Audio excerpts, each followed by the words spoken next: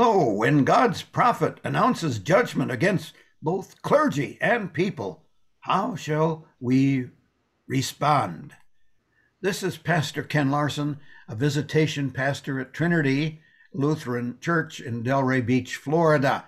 I don't know where you are, but I'm glad you are here with us for this Bible study. We invite you to worship with us. Foundation service, which is traditional at 8:30 on Sunday, or the Connections service, which is contemporary at 10:30 on Sundays. Or you can watch anytime online, as they say, on demand, at trinitydelray.org/live. And I invite you to tune in on Sundays at 9:30 for this Bible study. All you have to do is look for Pastor Larson's Bible study, and you'll find several of them there, today's and past ones. Thank you for joining us wherever and whenever you are. We're studying Malachi, and we're going to find out that though this book was written centuries ago, how many centuries? 24. We're going to find out that Malachi has something to say about the faith and attitudes of today's pastors and churchgoers. I didn't say members, churchgoers of all kinds. So we're doing a couple of weeks of introduction here. Ask for your patience while we get the overview. We put this book in historical and theological contexts. What's going on and when is it, and who are the main actors in the drama that God is directing? His prophet Malachi speaks a word of judgment. Judgment is coming. I think that's something that all of us have to be aware of every day, that the Lord has a right to come and judge the people. Don't ever forget it, that the Lord is God and not we ourselves. His is the kingdom.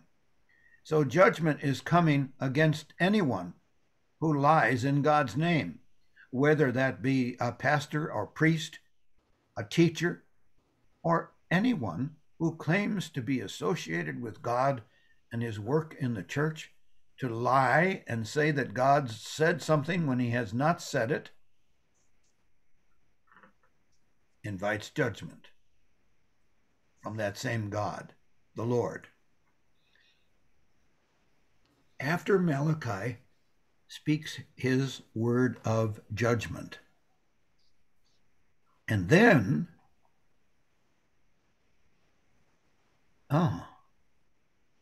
the blank slide is intentional. You know how in a document that you receive in the mail from, let's say your insurance company, you'll get to page 13 and it'll be blank. And then there's this silly statement on that page. It says, this page has intentionally been left blank. Well, why in the world did you print it? I just don't understand that. I guess there's room for expansion of the article that was being discussed, and they want to go on in the next page with a new subject. I don't know how they do that or why they do that. But this page I put before you, I left blank to indicate that after Malachi and then nothing. For over 600 years, from Samuel to Malachi, the Lord had sent his prophets to speak his word of judgment and mercy, law and gospel. The word of judgment is law. There's not a word of gospel in judgment. But soon comes God's tender, loving mercy. So some of the prophets that spoke in his name are listed. And they spoke for over 600 years. Did you realize that? From Samuel to Malachi? All right. But the priests and the people would not listen. They are like children. We are all like children. And I won't sing the song. The priests and the people like children, because children will say, "I'm sorry, mommy, I won't do it again." If you had children, you understand, because tomorrow or next week they did it again. Mm-hmm. Didn't they? Did you stop loving them?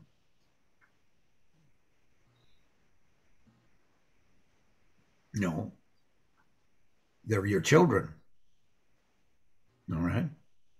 You are not to hate your children. You might dislike what they do, but you still long to welcome them back into your arms.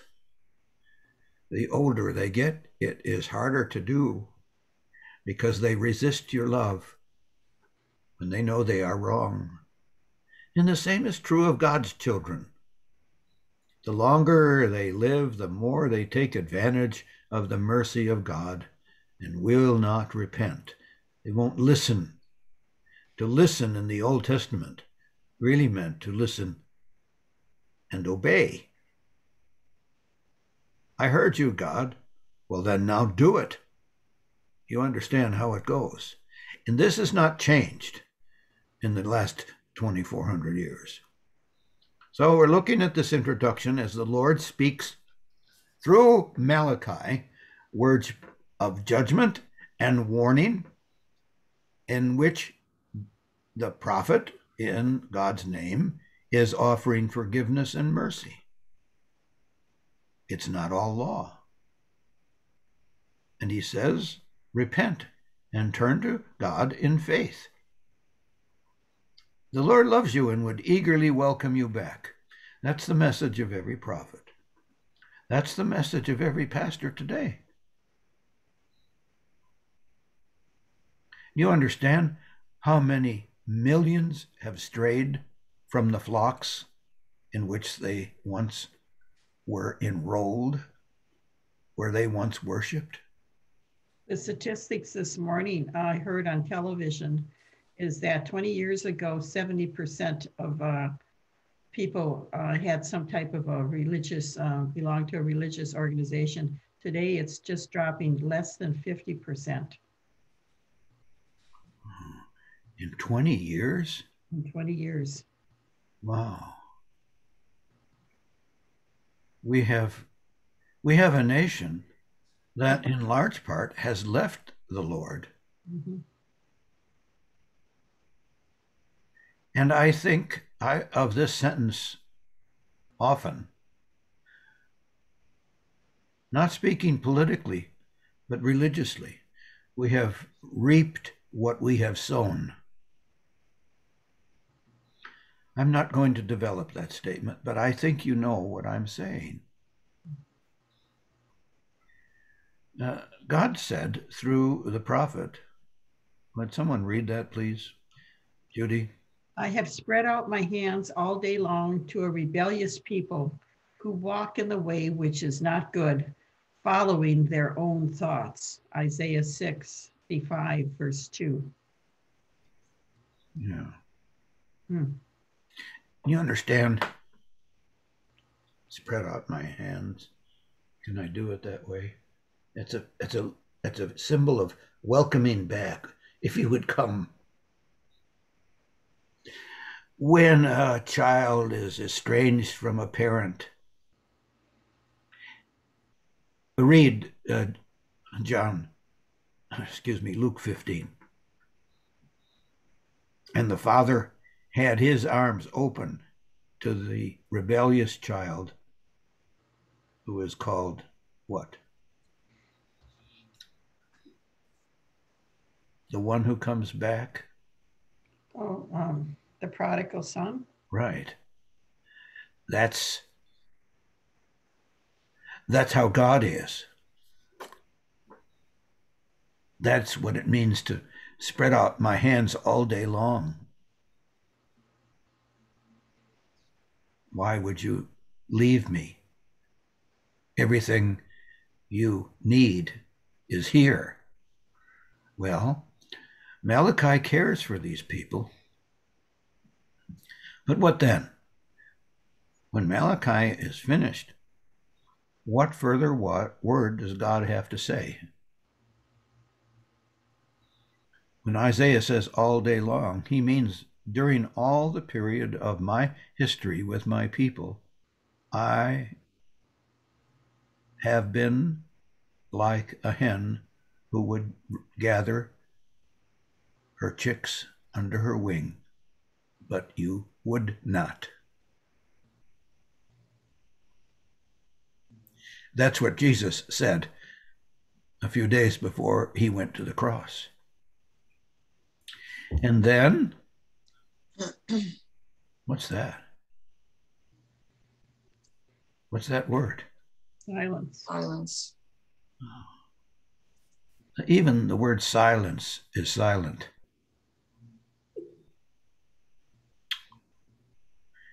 You'd have to ask God why. If you ask me, I'd say, well, there was nothing more to say.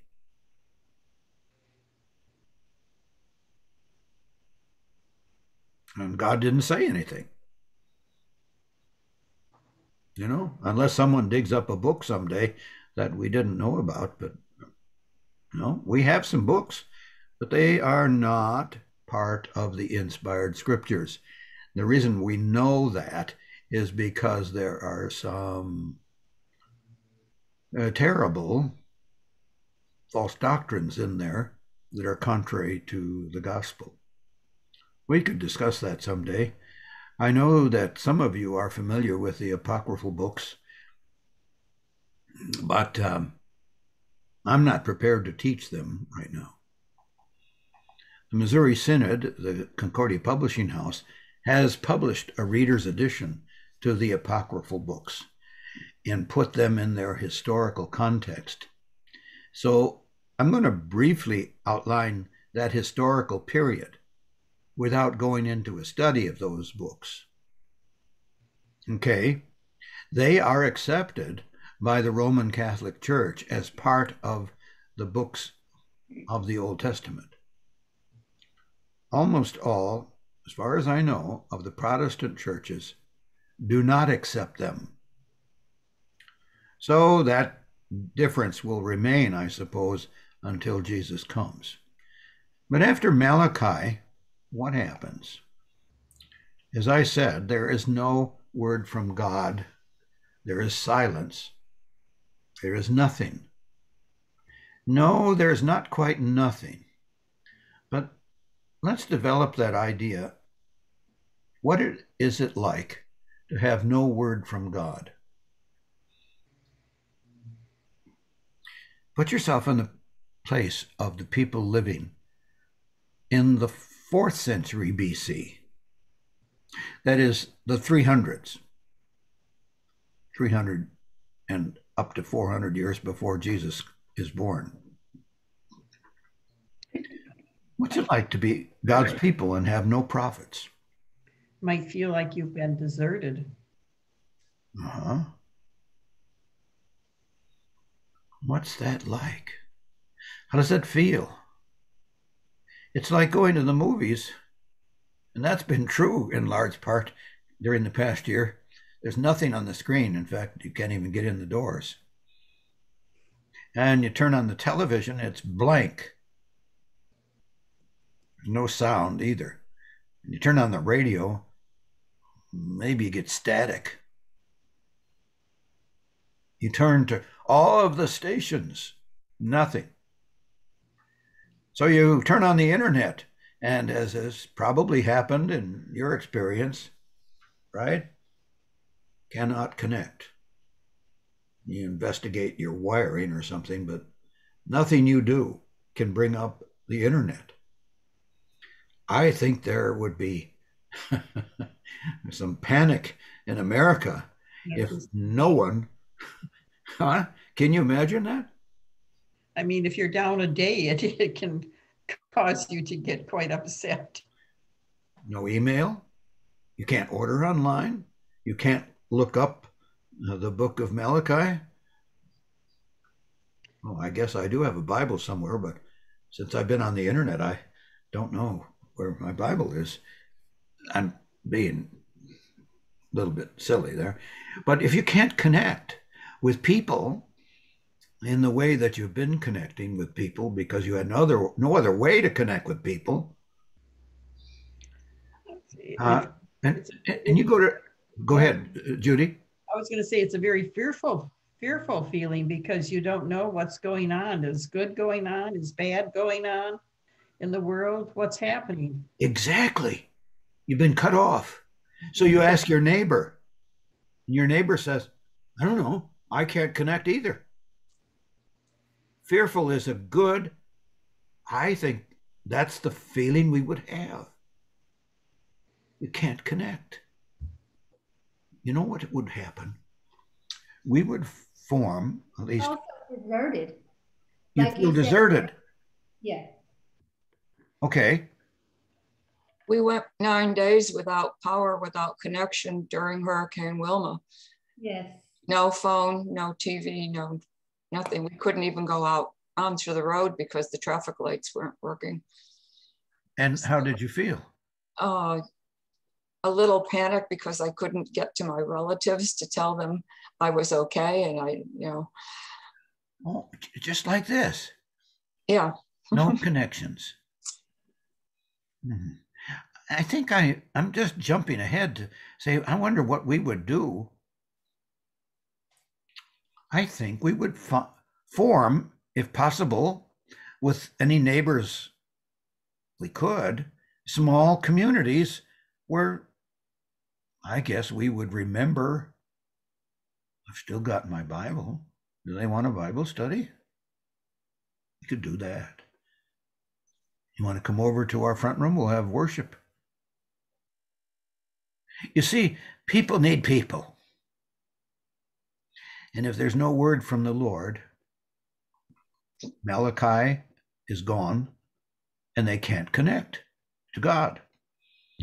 And it would be like going to church and the doors are closed and there's a sign up that says all services have been canceled. Well, that's about what it was at the end of March last year. Yeah. April Fool was not very funny. All canceled. And before we figured out how to get online, and it took churches a few weeks to do that, it took, we didn't start the Zoom until the end of May.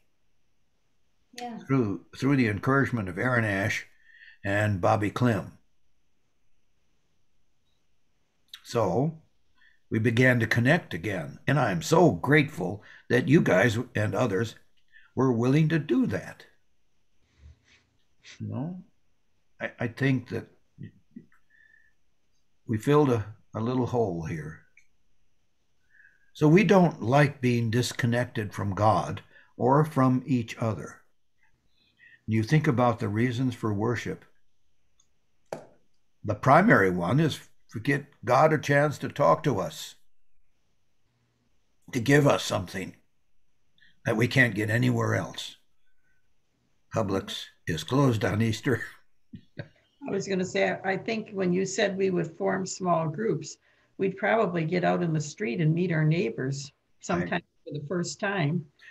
And we look at lawlessness. If there's all of a sudden no law and order, we would look after protecting ourselves, which is happening in some cities right now where neighborhoods are looking after one another and start caring about one another. And like you said, sharing food, and of course, sharing the word of God. But sometimes in our mission work, we look at some of those physical needs first, and then we can carry on with our message of the saving grace with love.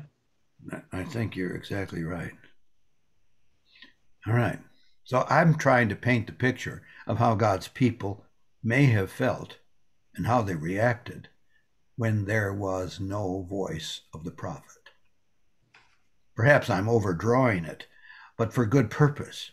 Well, we can, the other thing about that, I was thinking too, is we can also go off on our own and start forming our own, just like they back in Moses's day, where the people of Israel started forming their own idols and gods, and suddenly Oh, going in that direction also, to have something to worship if we aren't getting the true.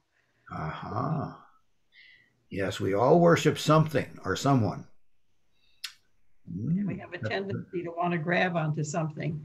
That's a good point, Judy. And it happened in history. And it will happen again. The sociologists study people and they say, we all worship someone or something, or several things. Someone whose approval you seek will not speak to you at all. Maybe you've had that experience. I hope not, but maybe you have. No matter what you do, no matter how you ask, you only get one response: silence. It's a terrible thing to do, and I don't recommend that we give that as an answer to an argument, because silence often sounds like refusal to forgive. Not necessarily, but how can I find out if you still love me if you won't speak to me? Husbands and wives, parents and children, and even if you allow this to go to employers and employees. Silence does not evoke love and loyalty, but sometimes the opposite: distrust. So when God is silent, you know, it wasn't like everyone went into the Bible bookstore and bought themselves a copy of Genesis, Exodus, Leviticus, Numbers, and Deuteronomy. These were expensive scrolls, and they were found in the house of the Lord. But there is no house of the Lord to go to. So what's that like? How do you feel?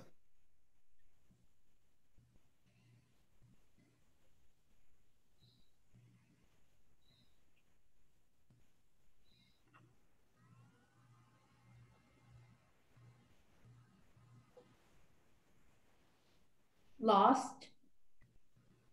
Lost. Mm-hmm. Unsure.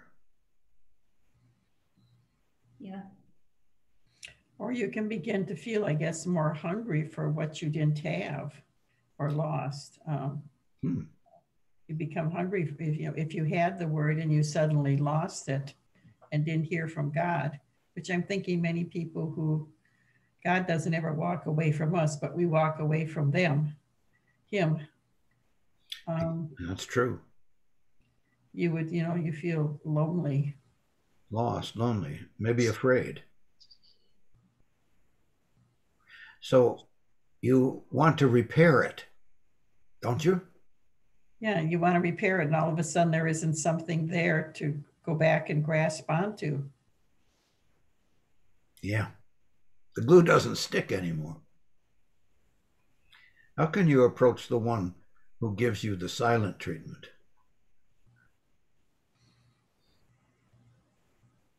Insofar as you believe or know that it's your fault.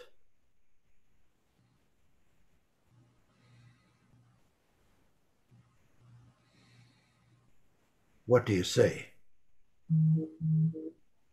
I'm sorry.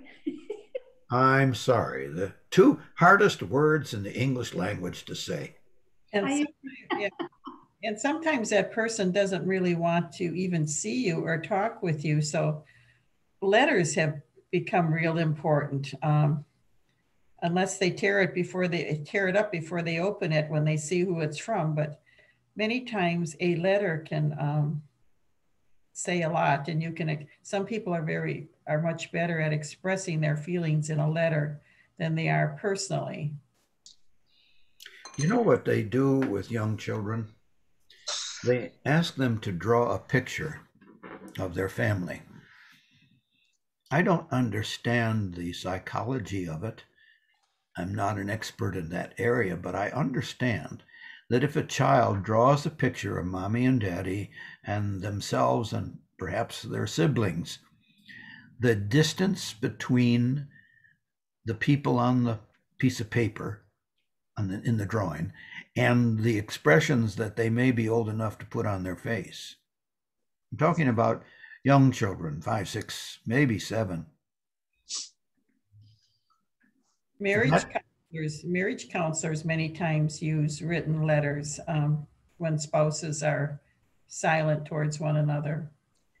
Yeah, if you can get them to that point, to that point.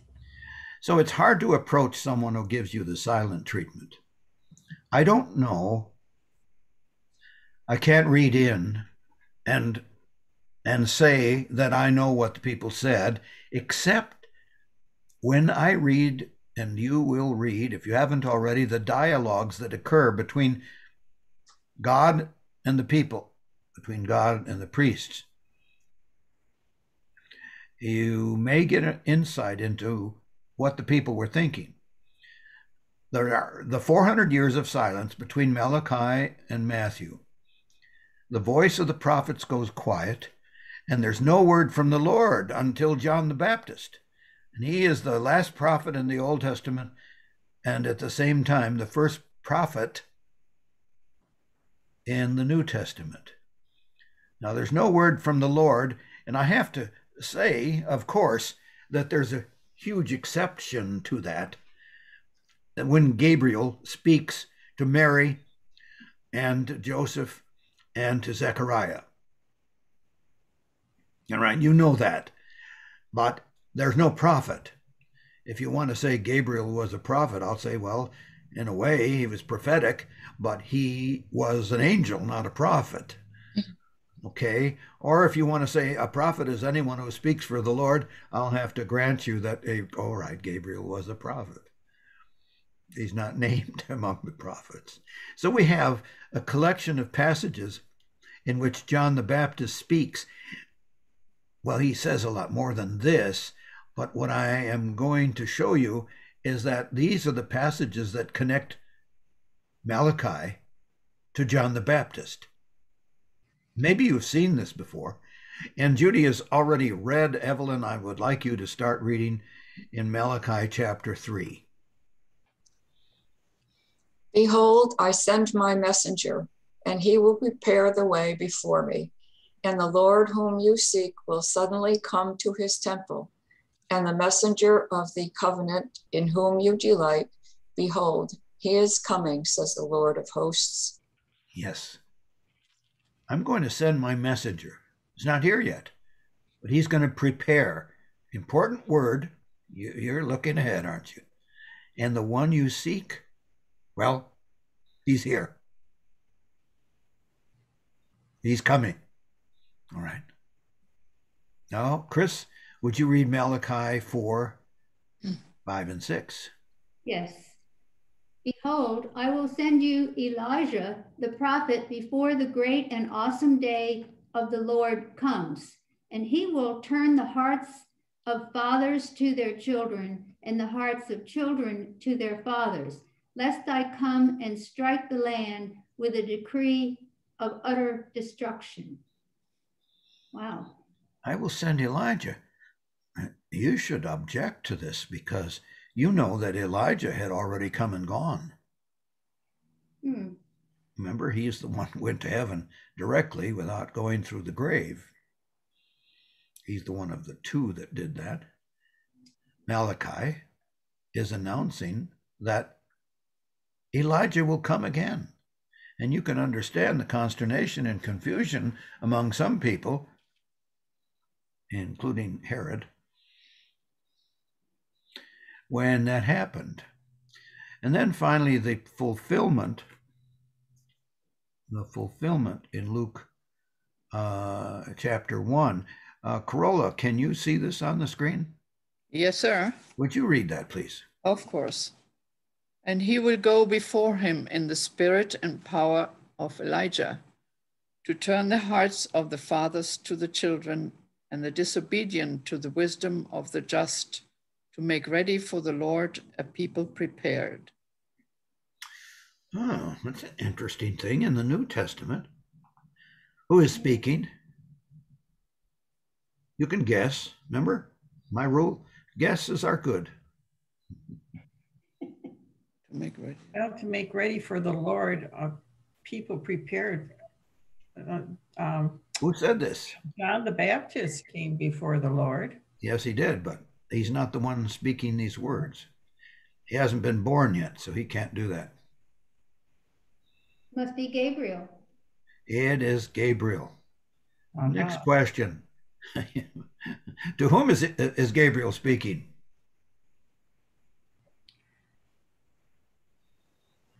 Well, to Elizabeth? Close. Oh, okay. Disobedient. Very close. Oh, very Not Mary, huh? But Elizabeth? Not Elizabeth, but Mary? no. No, not Mary. Okay. This he Will go before him in a spirit. So who's speaking? It's Gabriel, and he is speaking to. I'm sorry, time's up. He's speaking to Zechariah, who is mute. Oh, Elizabeth's husband. That's right. That's why how you were very close. And about whom? I think you got to guess this one. Sure. Yes.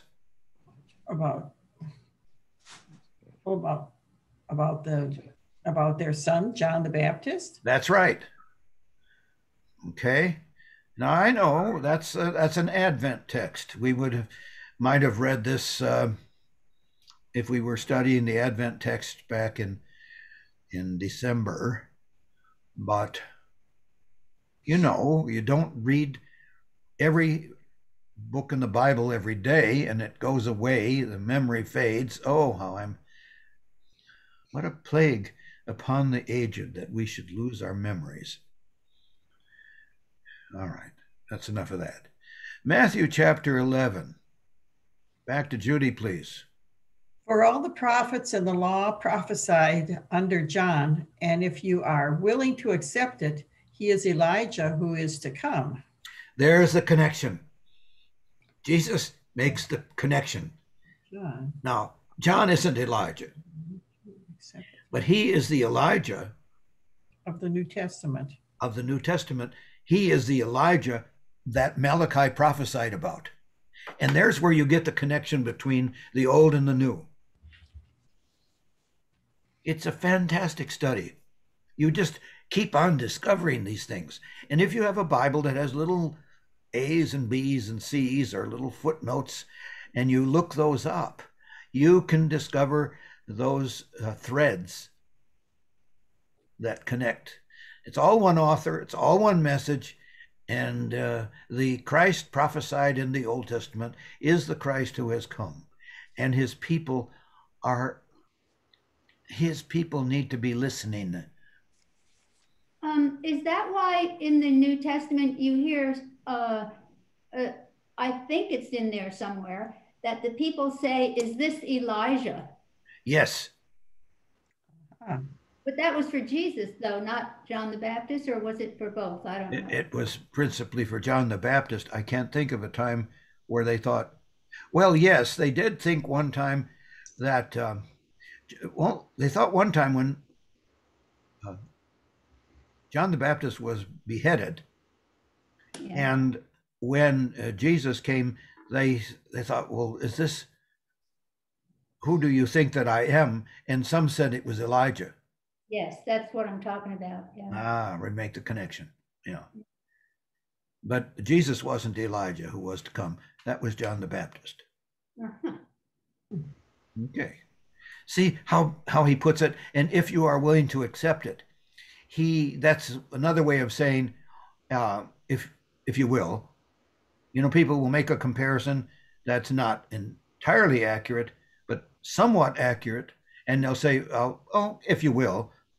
And you understand, it means if you're willing to accept my comparison. You got it, don't you? Okay. And there was there was a lot of time in between that. When you say that silence, we're speaking like, what, 400 some years or something? That's right. Now, to be sure, those books didn't disappear. the books that had been recorded in the histories of the kings and the chronicles of the kings. Those records were there. It is not easy for us to figure out. I'd have to ask somebody else to Is what that extent. the books that the Catholic Church would, I'm sorry, I can't remember what you said you called The apocryphal. apocryphal. Do they fill in that gap or try to fill in that gap between the Old Testament and the New Testament or Yes. not? Yes, to some extent. I'm going to get to that now. Okay. During those years of silence, okay, they do not indicate nothing is happening. There's no period of history when there's no history. There's no vacuum. Life goes on. In God's story, I like to say, his story. That's not accurate. The word history doesn't come from his story. All right. But it is his story. And God's story is worked out in the lives of everyone. You don't see it. I think we tend to see something that's very inaccurate. There's secular and there is sacred. No, all life is sacred. Okay. But isn't there secular history? No, it's God's story of sin going on in the world, at times almost unchecked. And if I keep uttering the simplistic notion, well, God's in control, and you say to me, and I'll have to agree with you, well, it sure doesn't seem like it. I know the operative word is seem. It doesn't seem like it, but you cannot see history from God's vantage point. Could you have seen it from God's vantage point when the sky went black and his son was hanging on the cross? I thought of the verse from Luke 24 this week that connects with what I just said about the history is going on and God knows it all and he knows what's happening. You know the two Emmaus disciples? They're going to Emmaus, and one of them is named Cleopas, and the other is not named. And we know that it's not one of the 11 because they come back to the 11, so it couldn't be one of the 11. It's not John or James. It's Cleopas and his friend, and they're joined by Jesus. But before they have, he reveals himself to them. I'm trying to give you the short version for time's sake. They say, one of them says, but we thought he was the one to redeem Israel. And the implication is really strong, but apparently not. They crucified him. He's dead. They put him in the tomb and put that rock in front of it. Well, that's it. It's over. And they are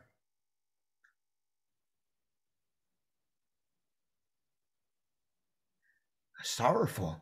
Wow, that doesn't begin to describe how the Cleopas and friend are feeling. They're walking home. It's over. And here's my return to what they said. But we thought. Do you understand? When you think you know what's going on, I can just about guarantee you don't know what's going on. Not from God's point of view. See, there's more depth to studying the history of God's people than you think, because it reveals to us that we don't know what God is doing in the background. Am I making too strong of a point on this? I don't think so. Life goes on. You have any comments about that?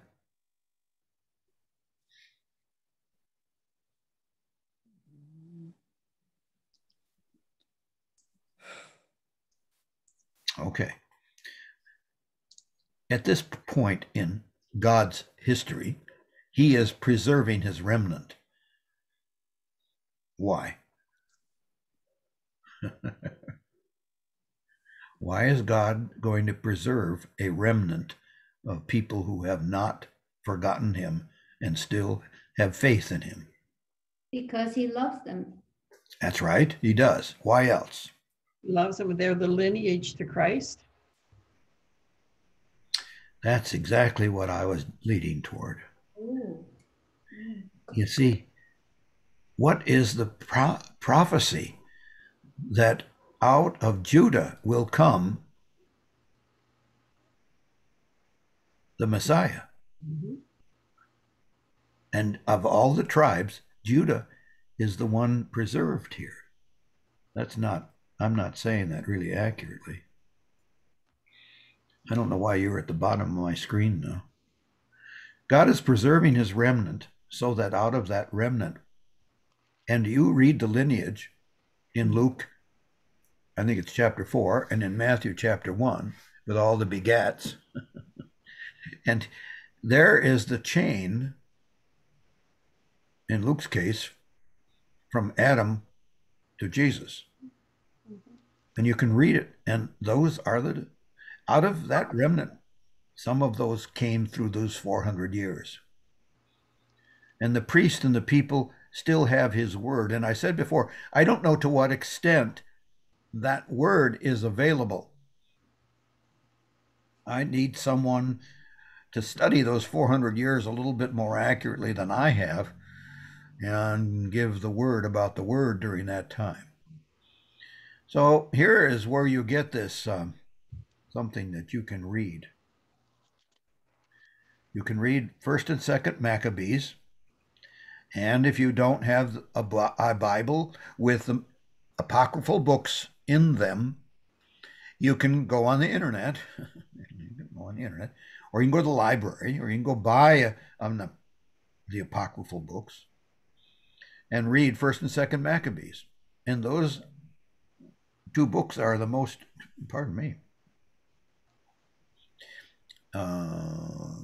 historical books that reveal some of what happens in those 400 years. And you can read Josephus. I was going to say Josephus was a historian. Pardon? I was just going to say Josephus.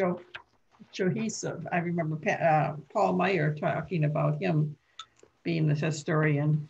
Yes. And that was primarily history from his point of view.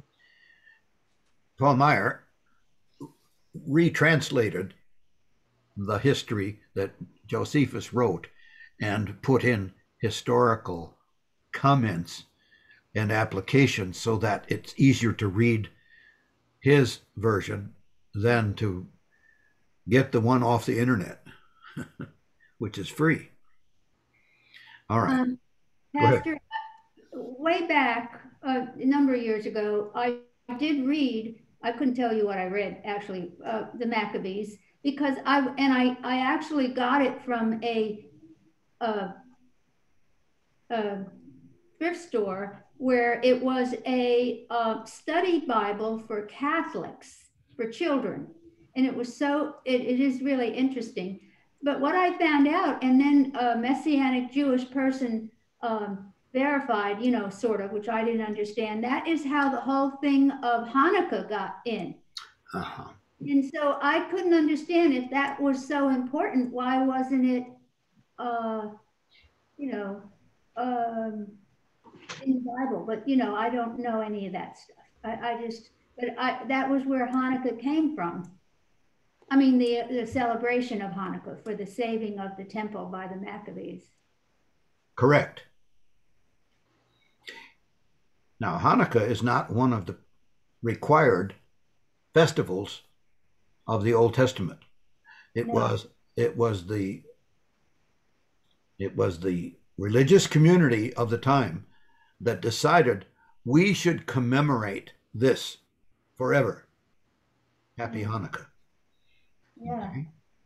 And that was a wonderful thing that they were preserved with God's hand in back of it all. I can't make the application to the Old or New Testament, except in that general way. There are other things in there that you will find interesting. And if you read it, you will have another dozen questions for me that I can't answer without joining you in that study. It's all we have to pick and choose. Life is short.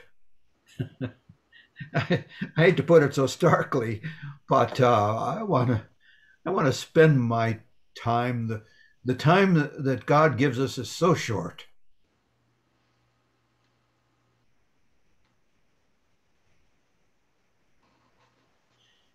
And time is precious.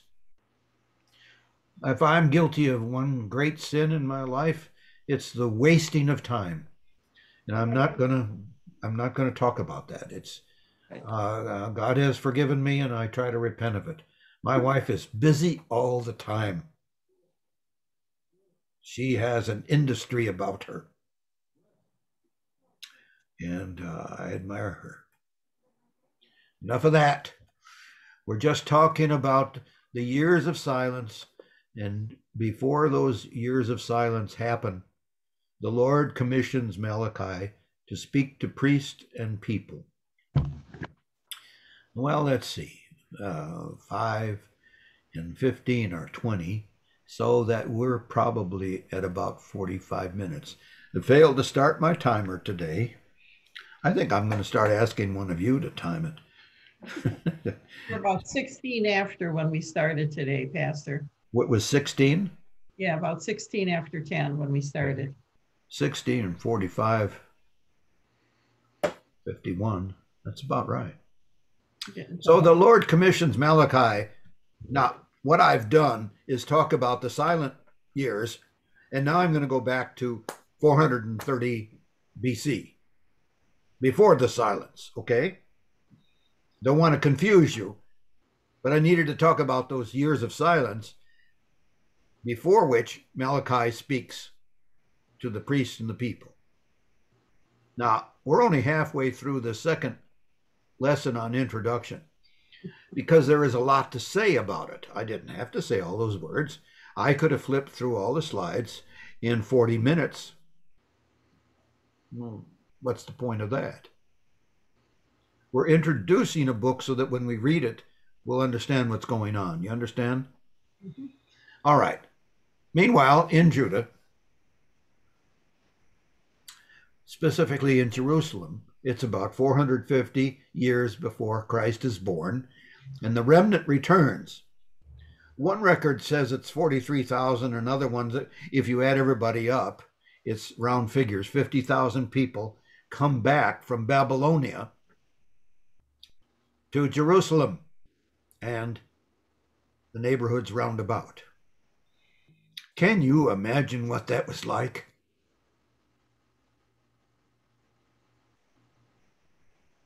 Psalm 126. We were like people who dreamed. They knew it would be 70 years. They knew that in the period of 70 years, most of those who left did not come back. You understand a lifetime? 70 years? Right. If you read Jeremiah, there's a wonderful passage in there where God speaks through Jeremiah and says, what I want you to do is to build houses and plant fields and marry your daughters to the sons and marry your sons to the daughters of your own people. I said, of your own people. Mm-hmm. And pray for the city in which you live. They're living in a foreign place with foreign deities and foreign practices. It's just very uncomfortable. Jeannie and I lived in Italy for 2.5 years. It was wonderful. But the first few weeks, it was just, everything is different. The money is different. The water is different. You can't drink it. and the food and the practices and the religion. Oh my, the religion and everything is different. We were living as foreigners. We were sojourners. First Peter chapter 1. And we didn't return until our period of service in Italy was over. Air Force. So we returned, and it was wonderful.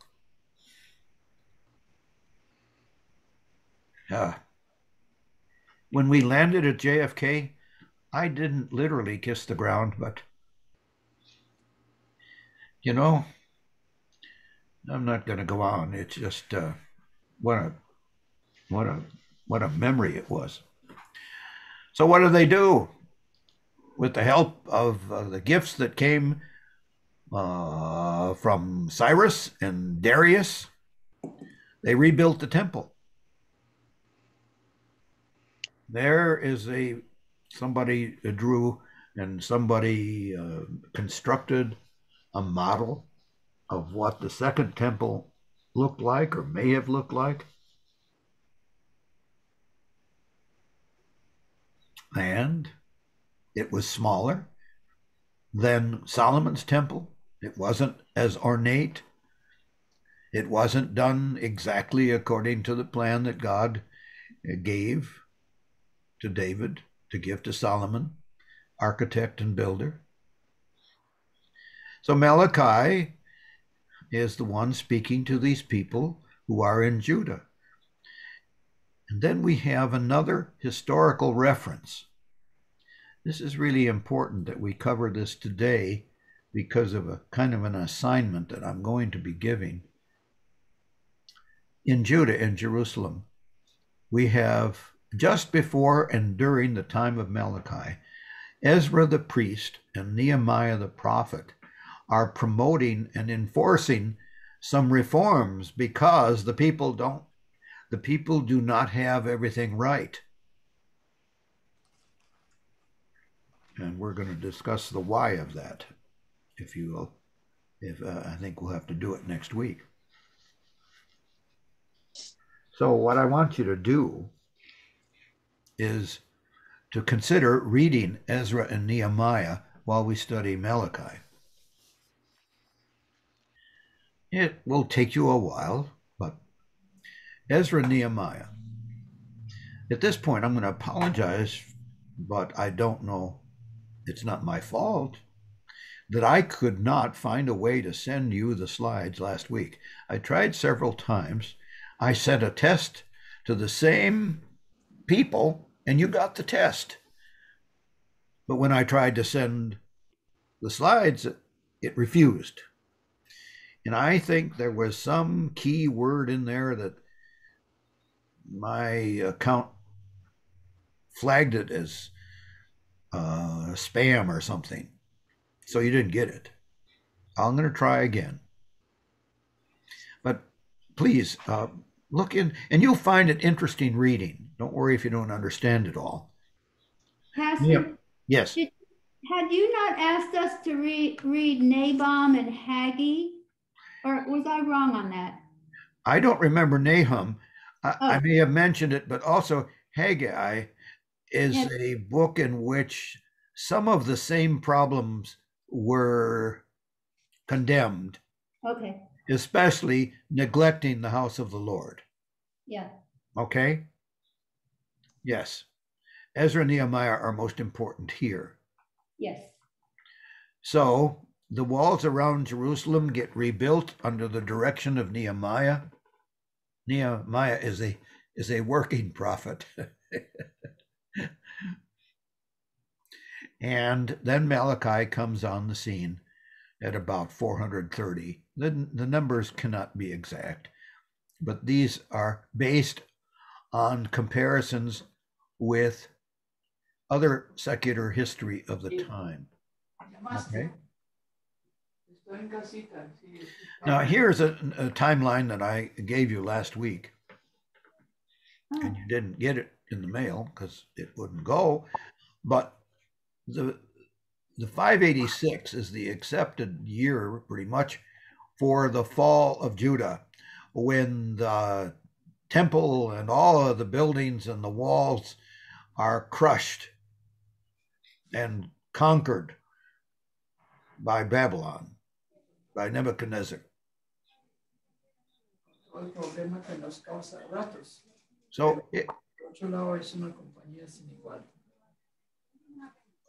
okay.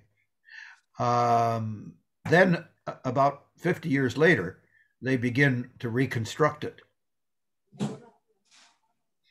And there is the temple completed in about 515 BC. And here you have, as I said, Ezra, Nehemiah at the same period and before Malachi begins his prophetic ministry. The walls of Jerusalem get rebuilt about 443. You don't have to memorize that, but here you put Malachi in its historical perspective. If I can't get you this email, then you can find this on the internet. That's where I found it. It may not seem like it, but Malachi makes for interesting history. And the question I have before you, before we finish today, is why? What is different about the times of the prophet Malachi?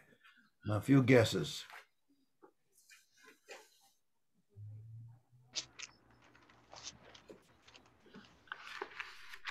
What is different?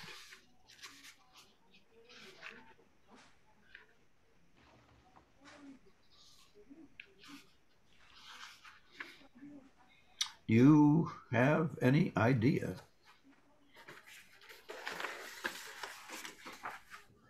Well, I'm going to give you some answers. Okay.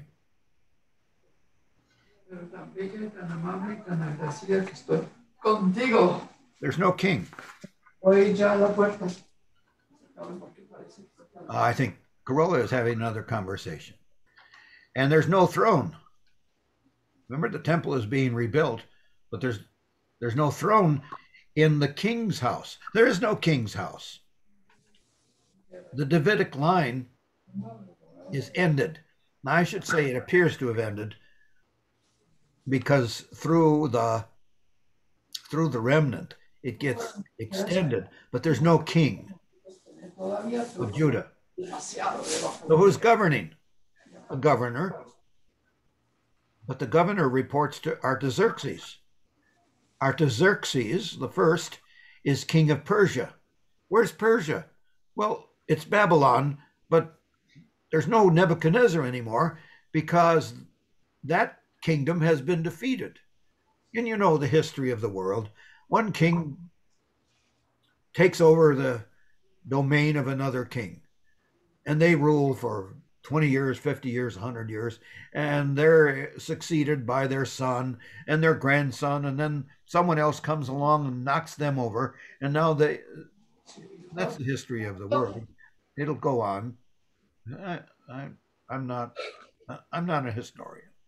So these are the differences between Malachi and the other prophets, during which there was somebody on the throne of Judah and Israel.